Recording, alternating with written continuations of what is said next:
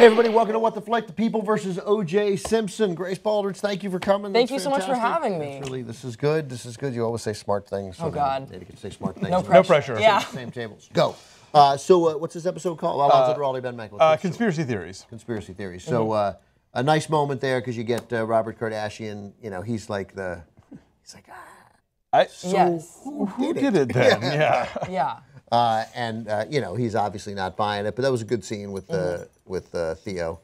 Yes. As Alec Gordon Gartrell, if you will. I did not remember there being this much of a backstory to the gloves, and I thought the gloves happened later in the trial. But I think it is. They've moved along. Yeah. Oh, okay. The gloves did happen later in the trial, but not at the end. And I guess they happened during they obviously happened during the prosecution's case. I don't know. I usually check to see, what's true and what's not. But there's no reason to massively mess with this. So we know Darden did it mostly on his own. Right. I don't know how much he was provoked into it. I don't know whether Shapiro. What I don't know is whether that was Shapiro's. No, it's crazy that they put the latex gloves on under the gloves, but Shapiro's like during the break. Yeah, I couldn't believe that no one would have noticed that he's he manhandling would just go the up evidence. To just like, oh, what do we think, guys? Hey, check this out, you know. But they set it up a little bit with him saying to the guard, like, hey Max, and the guard's like, hey Bob, like they're all at ease with everybody. So I mean, nobody. If Shapiro walks up to the witness stand, they're like, it's Bob. It's Bob. It's Bob. Bob's always going up to the witness stand and messing with evidence. And now my recollection of this, and this could have been just sort of like post-trial revisionism, I had heard the explanation for the gloves not fitting was that they were like, bloody and crusty and had been sitting stiff for months. And that also that when OJ put the rubber gloves on, he sort of put them on like to here, basically. That was but this does not portray it that way. No, this doesn't portray it that way. But I don't remember if that was the case or not. Gloves, first of all, they weren't, look, they had blood on them. They weren't soaked in blood. They weren't dipped in cow's blood. I mean, they had some blood on them. And because the killer wore them and they were OJ's gloves. But that said, if I'd been on the jury, that would have been troubling. I mean, they don't fit. And if this is true, and I hate did the Soviet papers really identify Oswald? When you don't know, it's frustrating because if they didn't fit, you must have quit, apparently. Maybe you do have to acquit. I think they could have won this case if Marcia Clark had the shot glasses in the courtroom. I 100% agree. When she was laying that out in the bar scene, I was like, please make that just be the only thing she does in the courtroom the next day, which obviously it was not, that was not meant to be. But the way that she laid that out was the first time as a viewer and as someone who doesn't remember the OJ trial when it happened, as being like, oh, how did they lose this? Oh my God. It's totally rock solid. And I read a really interesting interview with Marcia Clark in, I believe it was Vulture.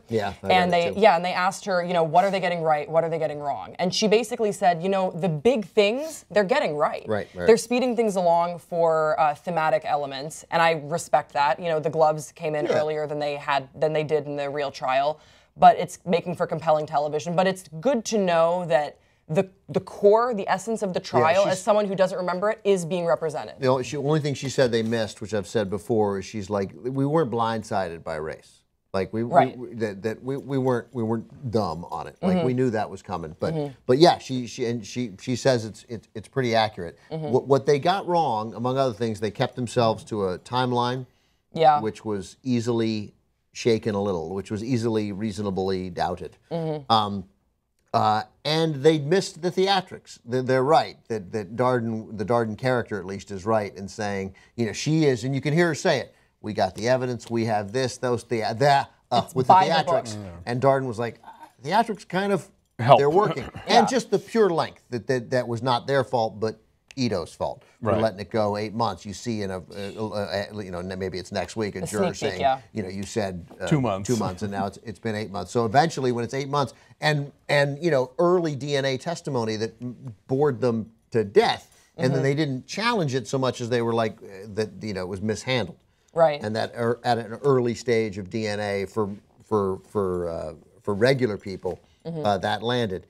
And like it reminded me a little of the election. I mean, it was 20 years ago, but like, whereas pundits describing this election still talk, and I do it too, still talk about like, well, back in '88, this did, like, it's a different era. Yeah. And Marcia Clark was beholden to another era that she probably couldn't have seen changing. You shouldn't even criticize her for it. But when she says, you know, the Faye Resnick sold her story. Faye Resnick was an extreme example, but the woman who on the street, like, like once they've gone tabloid, we can't put them on the stand. Nobody cares about that much anymore. They can just answer the question, yeah, I told my true story and somebody paid me $10,000 for it. So it's still true. But I think we know that because of this trial. Totally. That's why I'm not really blaming her. It changed the whole game. Like things were changing and they were not.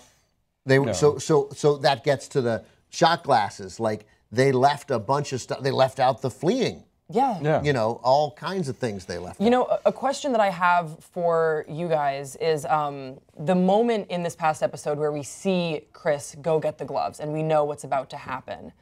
How did that make you feel? Did you guys, I don't know, did you watch the trial live? Like, how did that make you feel watching it in this, watching it happen? You know it's going to happen, and he doesn't know. He really acts it, I think, very well. He's great. Man. Oh, yeah. Sterling K. Brown, yeah. I could not, that just ate me alive. Oh, just that episode, that moment in the episode where they're in the office and they find the receipts for the gloves and they're so convinced that we got this now. You're like, oh no, this is not going to end well. The number of times they say things like, it's a slam dunk. They couldn't lose. I'm like, that's what they said about the Titanic. But you see it start to unwind here. They start to get it even before the gloves that things are landing. Yeah, you know, and just another great performance from Sarah Paulson. I mean, Sterling K. Brown too, and Courtney B. Vance are and the Shapiro arc in this episode, I think is fascinating. Totally, where he suddenly realized, oh shit, there's gonna be another riot, and it's gonna be my fault, and like I love the cops, and you know, the lapel pin, all and that OJ stuff. is so angry at the lapel pin. But then, as you see with these guys, like as soon as Shapiro, if that's true, I mean, as soon as he comes with the gloves,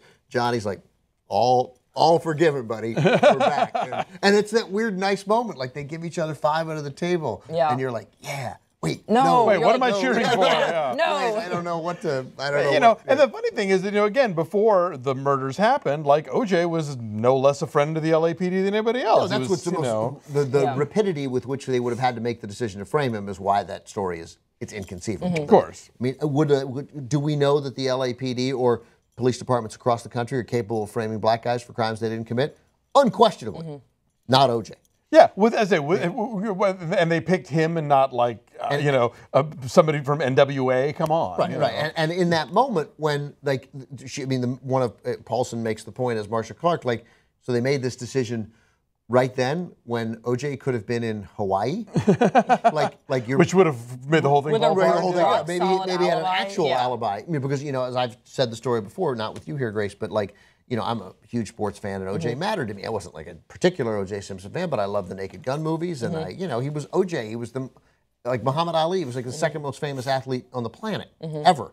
And I worked in journalism, and I saw on my little teletype there on Nicole Brown Simpson, O.J. Simpson's ex-wife, murdered, and I knew he'd beat her up. And I thought, oh my God, O.J. Simpson killed his wife. And then 35 minutes later, O.J. Simpson in Chicago at the time of the killings.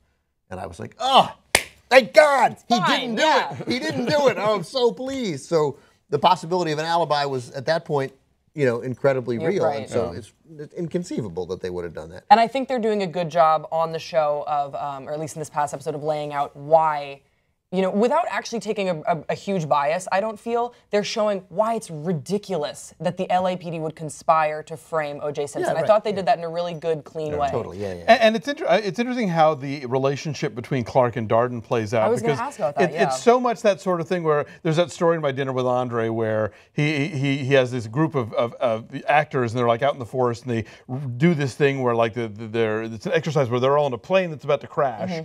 And apparently for like one couple, it became so real and vivid that they wound up like they paired off and wound up getting married, you know. And there's that thing of people who are in a crisis situation together, these bonds form that may or may not survive in the real world. But when you're when you're the only people who know what the other one is going through, that that forms this. I think that's why that's why actors and actresses get together. Totally, and unbelievable handsomeness. And they're beautiful. Well, yeah, especially like on location. Yeah, but I mean, a stressful shoot, and I got it. It's not the same as the OJ trial, but in that world, it's stressful and it's an intense situation. You might be working for some tyrannical director, and you're together, and you look like you look. You know? Yeah, DiCaprio and that bear had like a 6-month affair. It was very intimate. But lastly, we got to go. But that the Oakland's, first of all, I think they had a romance. That's my understanding. So I guess we'll get to it, right?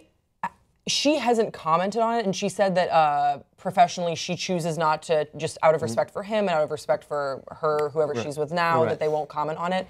But it seems like no comment is 100% comment. I thought it was known that they had some sort of romance. That's what I thought as well. If the unbreakable Kimmy Schmidt is to be believed, then yes. Well, that's right. But, you know. So anyway, it didn't happen here, even though it should have. It should have. He blew it. Come on, Chris. Chris, you blew it. And that scene. Isn't 311 a code for a murder? Is that what the joke was for her room being 311? 187, I think. But 311 is something. It's something. It means something. I think you're right. You're right. The way they said it, you're right. It must. But that Oakland scene with his friends and her in the bar, that was a really good scene. Yeah. And you've been so rooting, and that scene, just that one line from Gil Garcetti.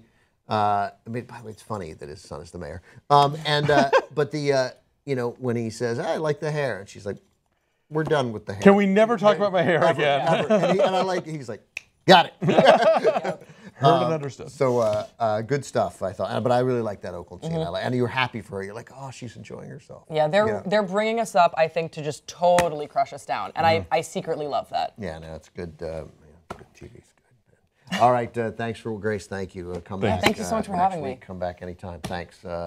People versus O.J. Simpson. See you next week.